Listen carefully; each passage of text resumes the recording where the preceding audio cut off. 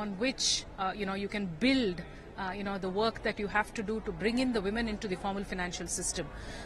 Be it a game changer like Aadhaar or the Jandan accounts, 45 crore Jandan accounts that have been created. Be it the Mudra schemes that have been launched for women entrepreneurs. I think the government has done tremendously, in the arena of creating the infrastructure. I think it's now up to all of us in the ecosystem to contribute along with the players, the financial players, to ensure that we take the agenda of women's financial inclusion, which is so critical. 1/2 of the population is women, and if women are left behind, how do you ensure that there is growth, right? So we need to take the women along. And of course, inclusion is just the first step. We believe that empowerment is the ultimate goal.